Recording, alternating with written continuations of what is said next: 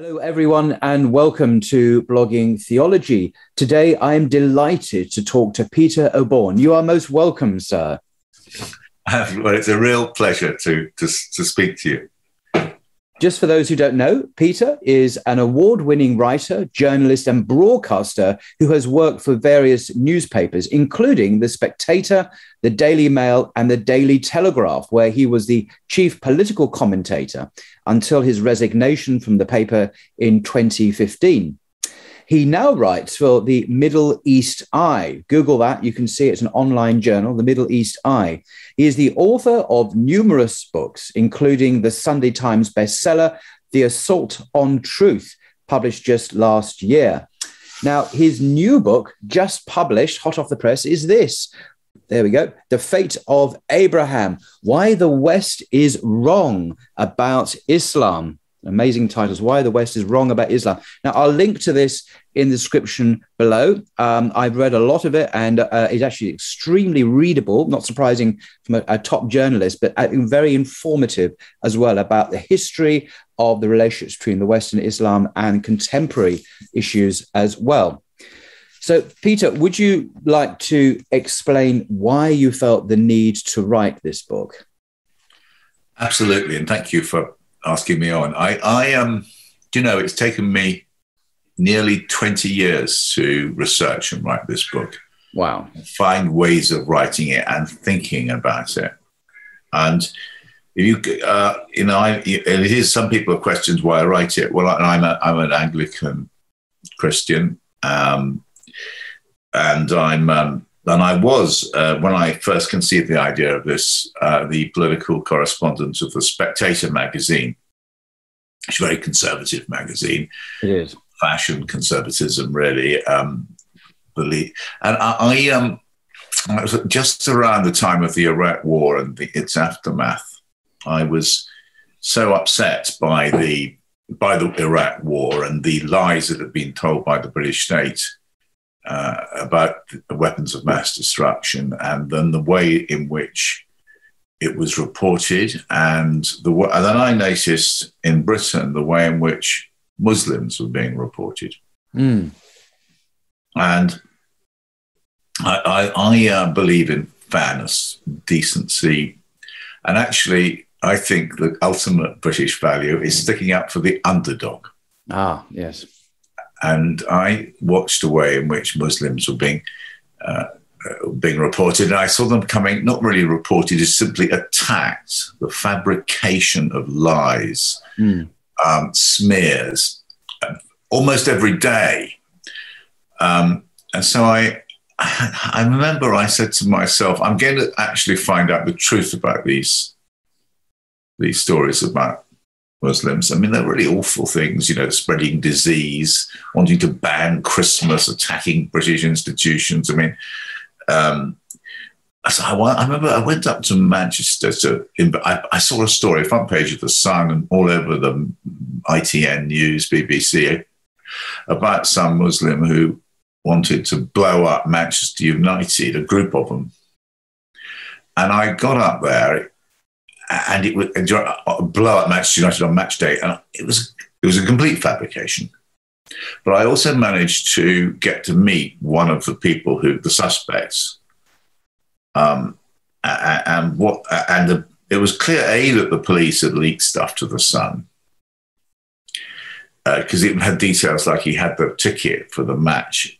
He was a Manchester United supporter. He was a refugee from Saddam Hussein's he was a Kurdish refugee from Saddam Hussein, and he obviously really meant a lot to go to the ground, and it's now being twisted by the mass media in Britain to make out that he's a terrorist. And he spoke anonymously, and he was suffering from pretty well post-traumatic stress disorder from having gone through this. So I did speak to him anonymously, and I said to him at the end, I just feel so ashamed to be British, that you've come to this country as a refugee from Saddam Hussein and you've been treated like this. Mm-hmm. And it's gone on. And this is this situation, this kind of fabrication of misdeeds by Muslims is become a perennial and structural feature of the of the British media political establishment. Ideal, and you see, with other cases, the Trojan horse fabrication, the creation of a twisted narrative about grooming gangs. I don't say there isn't awful crimes being committed by Muslim men. There have. But the way that was twisted into something much more, going deeper into a sort of ancient lie dating back to the Middle Ages about the kind of rape of white women. It was very terrible what has happened. And actually, that ghastly event in Buffalo last weekend. I mean, that you can see the reverberations of that fabrication, that twisted use of what was a terrible thing which happened, but it was way it was turned into a kind of attack on a community. And so I started to keep a record of this, and then I started to work out why it was happening. And you could track a collaboration between the mass media and the political class. You could show the role of think tanks in creating a new discourse about Muslims. And actually, I've been all around Britain. I've spent, talking to, community leaders, to ordinary Muslims, actually to ordinary white Britons who don't like Muslims, and often they're very decent people. They're really decent people, but who feel that they're under threat. But it's because it tends to be because they're fed a diet of nonsense, but pernicious nonsense. And then I worked out. I started then to look at the more really how has this come about, and I did some forensic reporting into the people who generate these stories and how they get generated, how politicians use them. And then I go into the history of how, the modern kind of rhetorical war on Islam, you can trace it all the way back to the Middle Ages, to Pope Urban II at Clermont when he launched the Crusades in the 11th century of the Common Era. And that's and you can see that there's a kind of collaboration almost, it's too strong a word, but a common understanding between the neoconservatives on the one hand, who come out of the United States and see some form of clash of civilizations between Islam and the West, and organizations like ISIS and Al-Qaeda, who share the same narrative that Islam is a bloodthirsty religion and that there is a clash of values, and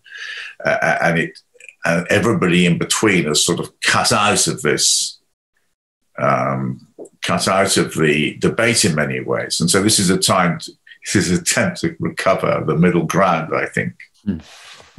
Okay, that's fascinating. I do, as I say, recommend for people to read the full story to get Peter's book, which I link to below.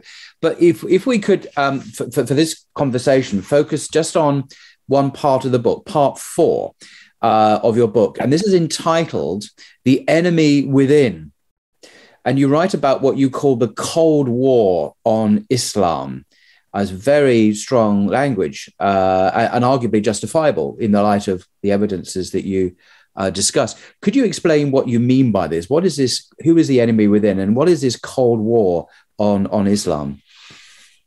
Yes, what I show is this was probably the most original part of the book, because it's based on my own research, my own experience as a journalist, a conservative political journalist in Westminster. In the noughties, and beyond. After 9/11 and also the London bombings, but particularly after 9/11 attack on the Twin Towers, you got the theoreticians, the security experts. So what are we going to do about the threat of Islam? and they were this was the Bush administration, which was, whereas George W. Bush hadn't got a great deal of, didn't have a worldview really, but the people around him where he had surrounded himself with Dick Cheney, Wolfowitz, the neocons. They had a very strong ideological belief that Islam presented a real and present threat to the West, and they started to ask themselves how to shape the narrative about Muslims and create the structures with which to deal with it. And they went back to as an inspiration and as a model, they looked at the way in which the United States and its allies, above all Britain probably, had fought the menace of Soviet Union in the Cold War, which very swiftly developed at the end of after 1945 and the defeat of fascism. And it was a kind of they surveyed the world, and they said we understand how do we isolate the communists or the leftists? Yeah. And there was a variety of mechanisms, but a lot of it was secret. So they would set up secret organizations which appeared to be open, magazines or civil society organizations, but were really funded by the CIA. In Britain, we set up something called the Information Research Department, which was a completely secret Whitehall department. It was the Attlee government, a socialist government, really, which set it up, but it was very pro-American. And the view was that the threat posed by Soviet Russia, Soviet communism, was so grave that any means, really, including secret means, were totally legitimate in order to fight the Soviet threat. And actually, I can certainly see that was a perfectly reasonable argument. I mean, the Soviet Union did pose a terrible threat to the liberties of the world. It was a monstrous system in many ways, but it felt that the threat was so great that you were franchised to produce loads of secret material which pretended to be what it wasn't. It pretended to emerge from real journalists operating or real politicians, but actually it was approved people, sanctioned and issued with material. And this has come out subsequently now. This is not a conspiracy theory, or there was a conspiracy, of course, but the CIA did fund a vast array of intellectuals and politicians and journals, some of them very distinguished left-wing journals, but anti-Soviet, anti-communist, but left-wing journals for years. And this caused huge embarrassment to the left, particularly when this was actually admitted and uncovered quite openly in the States. There's no longer a secret. And your point, of course, is that by analogy, this is something that is now happening to Muslims in terms of the Western propaganda. So they said that what we got to do now is to go back to the lessons of the Cold War, because we're not fighting a Cold War against Soviet Russia. We're now fighting a Cold War against Islam. And so, and you can, I do set out in this chapter how they reinvented the Information Research Department and used many of the same sort of techniques, fake organizations, government-sponsored organizations. Right. Some of it's in the open. I mean, you can trace in quite a few organizations government Home Office funding. Some of it is completely clandestine. And there's a term used for it, actually, astroturfing, a civil society where we all celebrate. We have a very rich civil society in Britain. It's something we all celebrate. But organizations which actually are not what they appear to be, they're funded by some Home Office related group. And so you're not quite sure who you're dealing with. And the argument used, again, I fully understand it, is that there's a terrible existential threat to the West from Islam, or what they tend to call Islamism. And therefore, the state is justified, its ultimate vindication, or the ultimate reason for the existence of any state is the securing the security of its citizens. And this is part of a virtuous thing, a virtuous policy. I argue in this book, that yes, there was a real threat from Soviet communism to the way of life of the West. In the case of Islam, not a single Muslim country has ever declared war on the West or been at war with the West. And I think that they misunderstood the nature of the threat. Yes, there is a threat from Al-Qaeda, ISIS, which must be fought by the state. I fully support that. But what the trouble with this analysis is that you are criminalizing or putting under surveillance and suspicion large tracts of Muslim society, large parts of the community. And that, I think, is good. And these are our fellow citizens. These are our fellow Britons.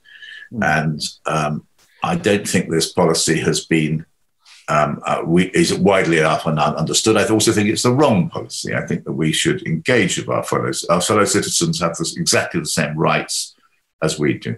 Yeah. Okay. Can I just quote a passage from your book, page 258, 259, which this is in the section, part 4, The Enemy Within.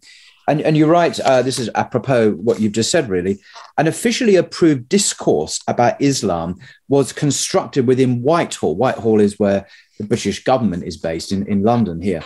Muslims were divided between moderates and extremists, two deceptively simple and easy to understand words which have been used against Muslims to devastating effect. So-called moderate voices, which amplified the government-approved message, received funding and often access to mainstream media, above all the BBC. Those who challenged the official narrative were denied such access. Front organizations were created to promote government-approved doctrines. This is back to your analogy with the Cold War. And then you go on, and this is, if I may, the next part of our discussion. At the heart of these political strategies was PREVENT, PREVENT, with a capital P, the counter-extremism program introduced by Tony Blair's government in 2003. PREVENT was given a budget of hundreds of millions of pounds, a vast treasure trove. A whole range of apparently grassroots Muslim organizations, meanwhile, were funded by PREVENT to prevent the government, so to promote the government's narrative on terrorism. And you say, over the years, PREVENT program has come to serve as a backdrop against which a Cold War on British Islam has been waged.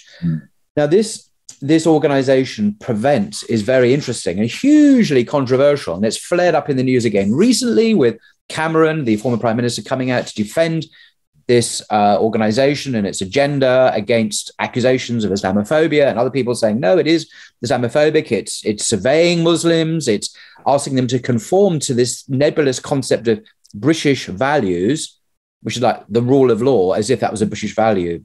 I think most societies would agree on the rule of law. But anyway, it's specifically targeting Muslims and putting them under suspicion and under surveillance and so on. Could you just talk more about the PREVENT program and your views on that in the ongoing, what you call the Cold War on Islam?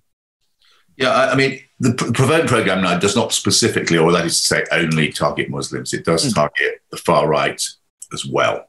And anybody else who it considers is on some journey towards potential terrorism. The reason I criticize the PREVENT program is, and also actually, you're completely right. This is a critical moment. We're having this review of PREVENT, which is now delayed, but it's being carried out by William Shawcross, who is I know him quite well. He's a former biographer of the Queen Mother, but perhaps more as significantly of Rupert Murdoch, the owner of the Times newspaper and the Sun. And he's very close to the sort of Boris Johnson lot, which is why they gave it to him. And he's on record with a number of views about Islam and the menace it provides to the West, which I think give cause to people to worry whether or not he is the right person, because he comes into this role of reviewing Prevent with baggage. I think it's one of the things which I think the Prevent is very poorly understood, first of all. Okay. It's only one part of Contest, which is the broader counterterrorism strategy. And again, most of that strategy, we all agree that the state has a duty to do everything it can to protect its citizens. And so absolutely we need lots of elements of the Contest strategy. There's one of them is protecting public buildings and public figures, make sure that you can't get at them with a bomb or a gun. Of course, well, part of it is how to handle a crisis when it actually occurs and make sure it's minimized. Another one is the classic intelligence work. I think they call it Pursue, where you go after, you're looking for potential terrorists, the plotters. You're trying to use the usual techniques of policing and intelligence to stop that. Those three elements are completely right. The question with Prevent is that it is not about terrorism, actually. And one of the problems with the language used by politicians is it often suggests that it is. It's about something they call extremism. Yes. Now, as contrasted with moderate or yes. So there's a juxtaposition between good, I would argue, good and bad Muslim. A good Muslim is a moderate Muslim. A bad Muslim is an extremist Muslim. But these are very nebulous, vague terms. I don't get the sense they're being very precisely defined in law or linguistically or semantically in any way. And so it's kind of a very catch-all phrase. Oh, you have an illiberal opinion, a non-liberal opinion, therefore you are an extremist and potentially dangerous, and therefore a candidate for a Prevent program interest. Yes, if you look at the way Prevent operates, it does target people's religious opinions. In fact, part of the whole kind of way it's explained to people who have to work with the Prevent program is if somebody gets a bit keen, gets a bit more religious, that's a potential warning trigger sign. Yeah, like you mentioned the book, having a beard, for example. And you mentioned it actually under the McCarthy. You're comparing it with the previous. A bit of a joke. I said one of the danger signs in both eras under communism, that's having a beard, and under having a beard, Islamism, or it's having you showing changes in dress is one of the things sudden, or changes suddenly getting very keen on religion or getting agitated about political issues, i.e. Palestine is the great one at the moment. And to me, it's completely natural that a young Muslim would get agitated and want to campaign on behalf of the Palestinians. And to turn that into, in fact, I think that's healthy political engagement. And you and I are of an age, Paul, I remember when I was at school, the anti-Vietnam demonstrations. I think that's part of growing up, is getting involved.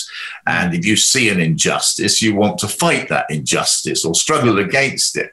And suddenly there's lots of examples of the Prevent strategy being aimed at people agitating or worried on behalf of Palestine. And that is seen under this rather curious ideology, really. It's radicalization theory invented by academics, very contested. The more sort of there's a pathway called from moderation, this blessed state of moderation, to this very dangerous state of radicalization, and that can involve changes of behavior, going to getting more religious, getting more grievance is a word, having grievances, a grievance, and that, of course, and it is important to state that this is not just about Muslims; it's also about the far right, but and other people, but all the evidence suggests that an awful lot of it is aimed at Muslims, and whether and in many ways, it's very hard to see how it's not an attack on free speech and opinion. You're criminalizing or pathologizing is another phrase. Yeah. Opinion, and these are the problems which it's faced. Yeah. And the question, I completely accept it needs to be reviewed, and the government was right to do that. But put Willie Shawcross in charge of the review. Is he going to listen in a sensible way to the very legitimate, serious criticisms of the intellectual basis of Prevent and the way it's being practiced, or is he going actually to do something else with it, which is take it to a new level? Well, I'm going to suggestion here. You should be the guy who reviews this. The government should be appointing you to do this job, and not the biographer of the Queen Mother. I would suggest it might be a more appropriate. A good biography of the Queen Mother. I'm sure it's a terribly fascinating and laudable biography of the Queen Mother. Yeah. Sorry, I just want to say that there was a clip circulating on social media, which I also circulated when I heard it, of an actual interview by a Prevent police officer of a young Muslim lady, I think it was. And he was interrogating her about her unacceptable views. See, Muslims usually have socially conservative views on sexuality, particularly homosexuality, the usual things. And this young Muslim woman had shown, unfortunately, that she subscribed to the socially conservative Muslim views that people have as taught by the religion. And the police was actually questioning this and suggesting that this was incompatible with being British. And it was totally shocking. And so this was circulated by, I forget, there's an organization that keeps an eye on Prevent. Is it possibly called Preventing Prevent or something like that? Yeah. I heard the same clip, and it is disturbing because really what that was is an attack on religious liberty. Yeah, absolutely. I mean, we live in it, and it's very unconservative, by the way. One of the things which my beloved friends in the Conservative Party all do, they're always telling us that the philosopher king of conservatism is a character called Edmund Burke, a fiery Irishman from the 18th century who was who argued passionately for religious toleration. Over against the French Revolution, because he wrote the famous Reflections on the Revolution in France. And he was appalled by the reign of terror, this politically correct reign of conformity to a certain narrow vision of life, secularism, atheism. And he was saying, no, we in England, we have liberty of conscience, freedom of conscience. So I can see where you're not a neocon fan, clearly. You're a much more ancient pedigree going back to people like him. And I think that the Prevent strategy is a manifestation of an analysis, which is something which one might call, I'm not the inventor of this phrase, I like it very much, we're not talking about conservatism anymore, even though it is the policy of a conservative government. Right. We're talking about a kind of coercive liberalism. Or muscular liberal, because Cameron, the former Prime Minister, actually called it, muscular liberalism, in other words, to bash the Muslims. And it's almost like a new religion in a way, because it's telling you what you've got to think. Yes. And it's secular. It's imposing secularism as a kind of state religion. And it's not simply aimed, by the way, it's important to say this, at Muslims. It's aimed at any faith which has the audacity to differ from the consensus of 2022, the year we happen to be living in. So Orthodox Jews are very much subject to this kind of constraint, and so would Christians. Yeah. I think I do notice though, I'm not a member of the Catholic Church, but in Catholicism they won't have women priests. They won't mention that. They won't go after that. And I think even though that is a gross dereliction of duty in the world of coercive liberalism, it's not to allow women priests to one of the great, but they don't do that because they don't want to upset the Catholic population, and quite rightly so. It's up to the Catholic Church, I think, not to to manage its own affairs, and it reports not to any how should one say, any worldly power. It reports to, the Pope is responsible only to God, as my understanding, and that it is above or beyond borders. Well, so what we are seeing is a generalized attack on religious liberty, and this is one manifestation of it. Yeah, there's an organisation called Christian Concern, UK-based evangelical group, which is actually very, in my opinion, very Islamophobic. But on this point that you're making, they do stand up for the rights of Christians who have been arrested and prosecuted in the UK for simply holding mainstream biblical beliefs on sexuality, for example. And there's some terrible cases where doctors recently have been prosecuted or fired for holding views on transgender issues, which don't conform to the latest woke ideology. And they, Christian Concern, have stuck up for these people. So you're right. People are getting it in the neck, and not just Muslims. It's conservative Christians, Orthodox Jews, as you rightly say. And even there are even conservative atheists, I believe, around as well, who have been criticized publicly as well. So this is a problem. But I think I get the sense in your book, which I do recommend, the Fate of Abraham, Why the West is Wrong About Islam, that Muslims are the main predominant target on every level, ideological, security, military, and so on, globally, for this concern. And the Christians, although some do suffer, most Christians just kind of, dare I say, are Anglicans or Methodists and so on, and don't really espouse these views that would prevent interest anyway, I would probably suggest. I think that's that it is remarkably selective in that way. And by the way, it doesn't mean that we have to accept the socially conservative views of religions. It is just that there is a fascinating, very important and unresolved tension within the Equalities Act 2010. The Equalities Act protects liberties, but including the liberty to practice religion. And so that creates all kinds of contradictions. Yeah. Now, and I think we have to have more of a mature national conversation about how to deal with that. But returning to the conversation which you show of a young woman being interrogated by a prevent officer about her religious beliefs, that is is the state intruding itself in an area which is no business of the state. Right. No, not unless it becomes a law and order issue, a public order issue. It might do, but it's no business of the state to tell them how they should believe in God. Right. Absolutely. Now, I was going to ask you, and I'm not now going to ask you about these various front organizations that have been funded by the government that are Muslim organizations set up.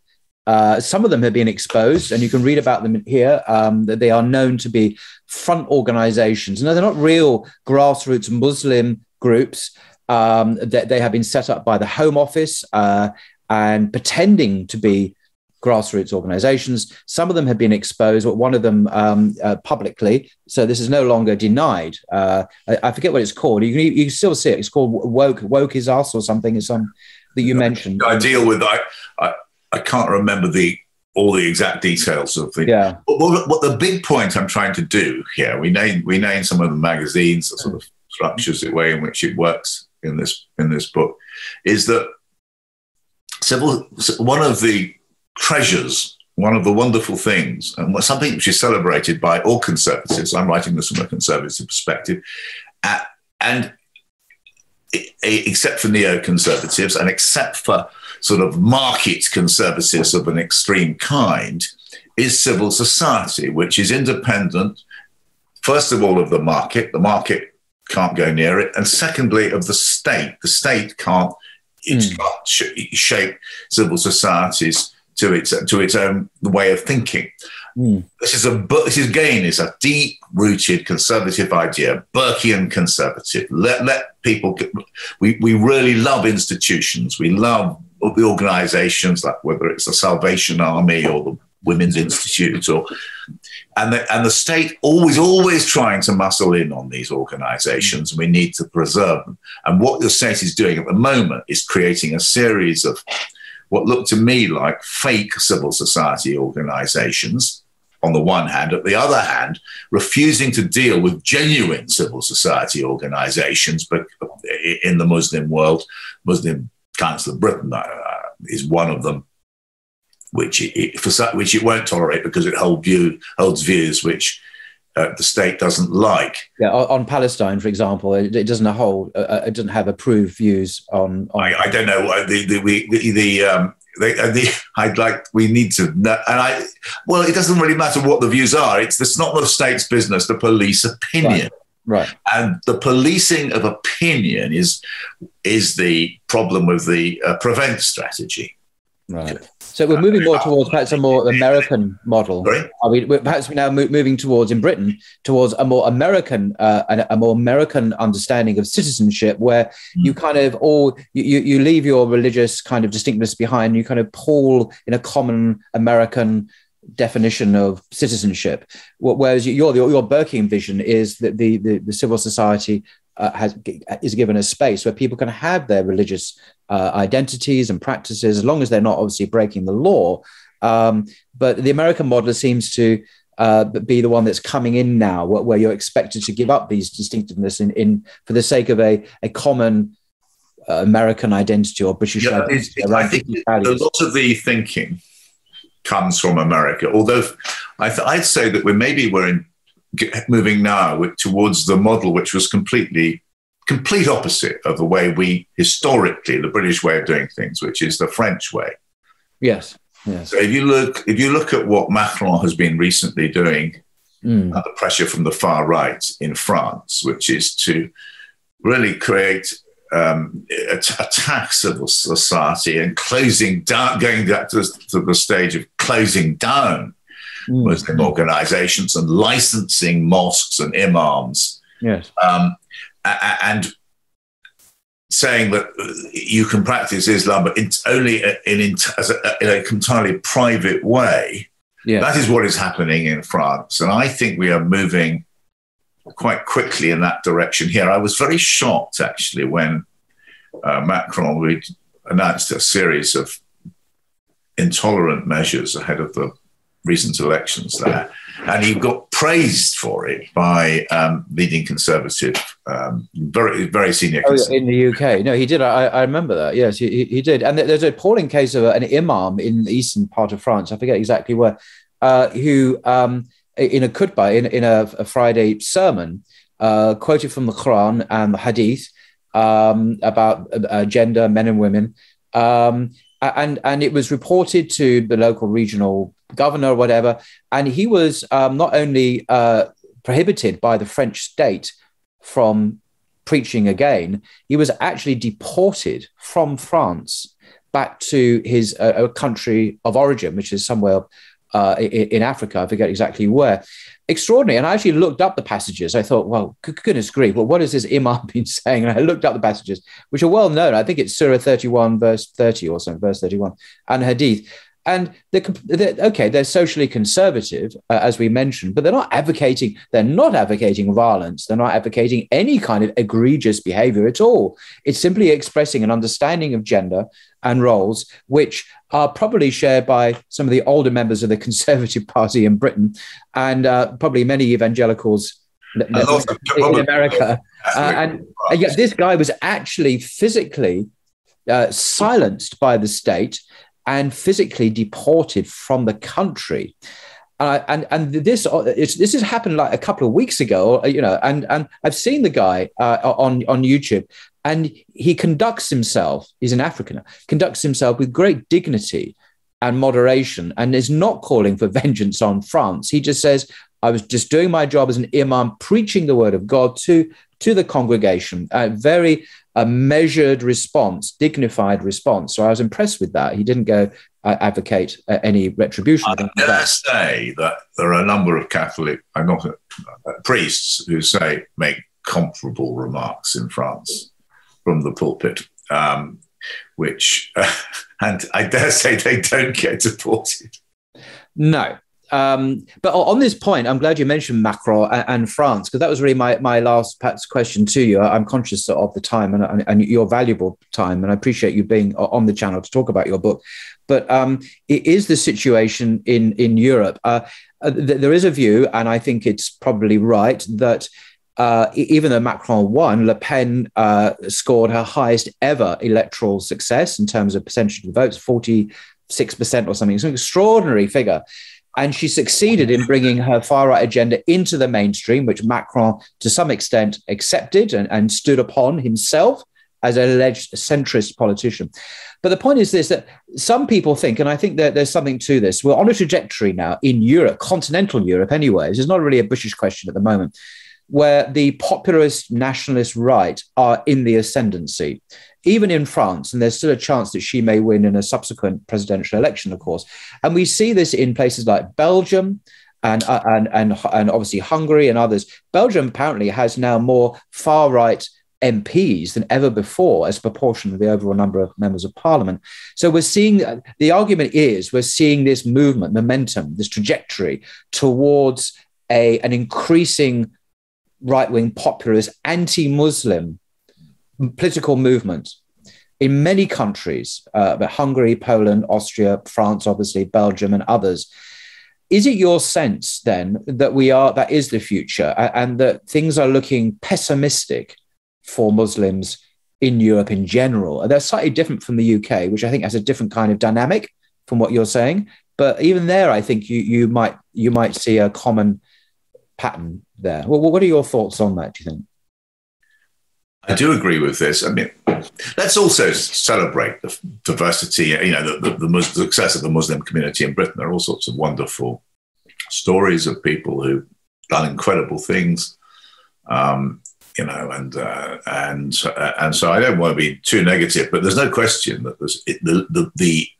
there is a growing narrative promoted in the popular press and by politicians. Just witness the French elections or what's happening in Hungary, which is that it's immigrants generally, but perhaps especially Muslim immigrants, present a demographic and a cultural threat to the West.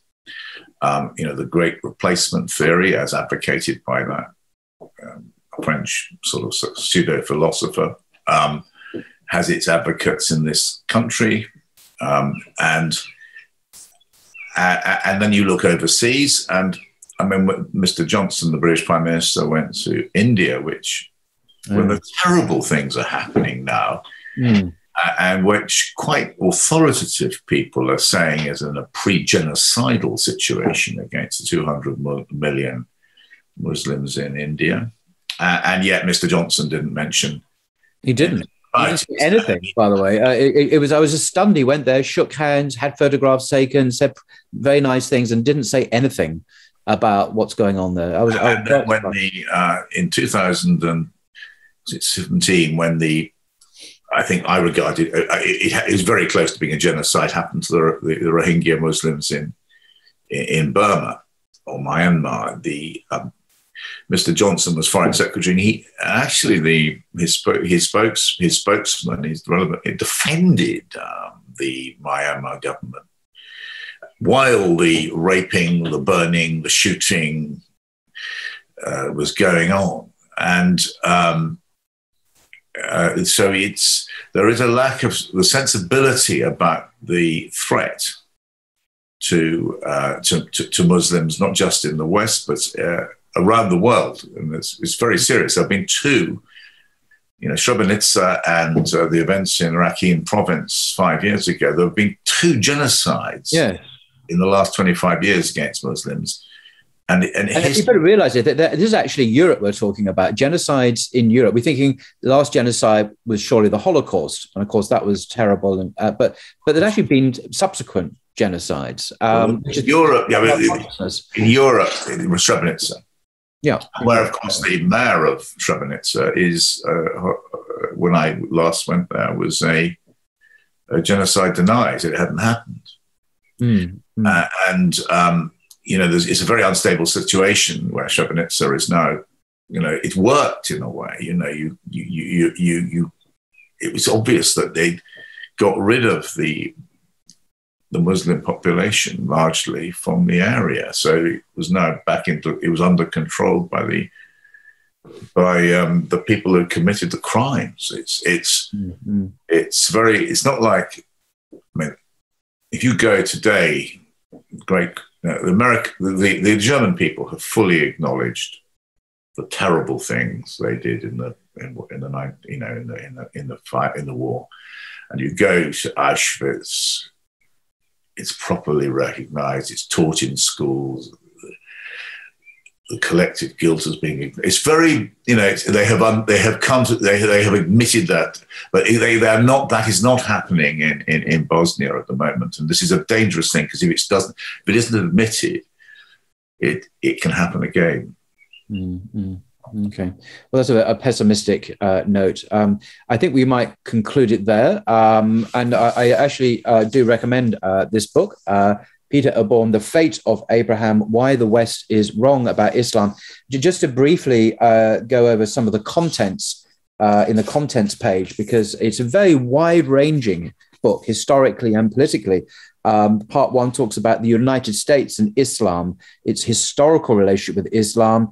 It talks about Muslim slaves, fascinating subject, because many of the earliest people who went to America were actually Muslims, with Columbus, Muslim slaves.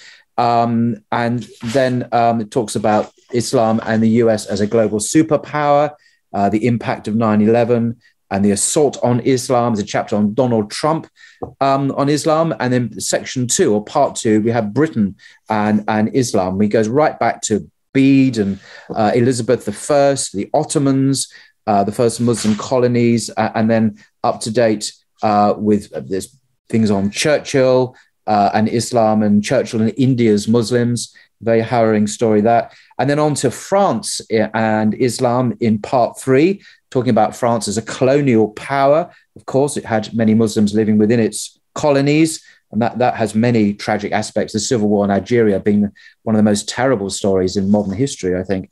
And then part 4, as we have seen, the enemy within. We're back to Britain here, the Cold War on Islam, and the parallels with the McCarthy era, when communists, alleged communists, have you been, or were you ever a communist? Are you, or have you ever been an Islamist? The echoes there are very clear. And Peter brings out the parallels, I think, between that era and this era in the demonization of dissent, if one can call it that. Passages here on policy exchange. We've not touched on this. There's so much we've not touched on. We can't touch on this program will go on for hours. But policy exchange is a neoconservative think tank, and their absolutely crucial role in defining British Muslims and British Islam. And this is an ongoing think tank, very, very important. Do look it up and learn about who these people are, and that they're, well, we'll go into that now. The Conservative Party of British Islam is a chapter on that. The Trojan Horse affair, we've very briefly touched on that, and the false narrative about alleged Muslim grooming gangs. Terrible story that's still ongoing in some ways. And also at the very end, there's an interesting timeline which chronicles, obviously, the whole history, the relationship between the West and Islam. So very wide-ranging historical, political book written by an eminent journalist. So I will link to this work in the description below. It's just published literally days ago, a couple of weeks ago, I think. So, 3 days ago. 3 days ago. How privileged we are to have you on Blogging Theology to talk about it. And I'm sure you'll be on many. I hope you go on Newsnight. I hope you go on all the main channels on British Fox News. I hope Fox News have you on, because they've had, dare I mention his name in the same breath as yours, Douglas Murray. He has been on all over the place. I just published his book, which is not entirely unrelated to your book, and I don't think we agree about much. No, indeed, he embodies in many ways the kind of neocon outlook that you chronicle in your book. But sorry, just in conclusion, is there anything you'd like, some words you'd like to say in conclusion, Peter? Just simply that, thank you. I really enjoyed talking to you. Thank you very much for listening and engaging. It's real fun, and I think very important. And so thank you. Well, thank you, Peter. And I wish you continued success in your writing career, and particularly with this book, The Fate of Abraham, Why the West is Wrong About Islam. Thank you very much. Until next time. Thank you.